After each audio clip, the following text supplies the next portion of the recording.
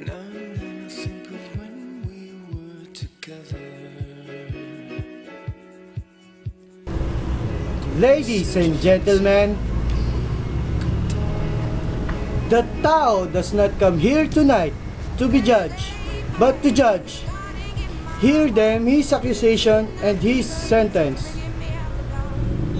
I indict the Spanish comendero for inventing taxes too impossible to bear. I indict the usurer for sending me with debts too impossible to pay. I indict the irresponsible radical leaders who undermine with insidious eloquence the confidence of my kind in our government. You accuse me of not supporting my family? Free me from bondage and I shall prove you false. You accuse me of ignorance, but I am ignorant because my master finds it profitable to keep me ignorant. Free me from bondage and I shall prove you false.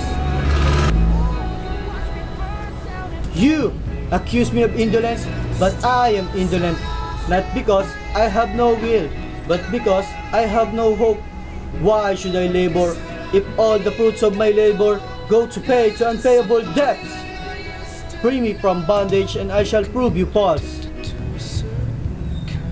Give me land, land to own, land unbeholden to any tyrant, land that will be free.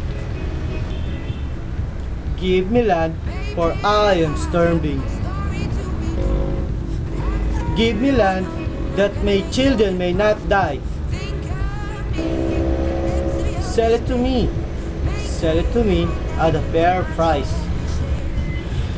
As freeman sells to another, and not as a usurer sells to a slave. I am poor, but I will pay it. I will work until I fall from the weariness for my privilege, for my inalienable right to be free.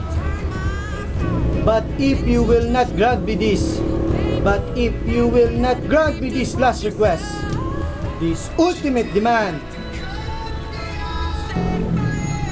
then build a wall around your home. Build it high, build it strong. Place a sentry on every parapet. For I, who have been silent these 300 years, will come in the night when you are feasting.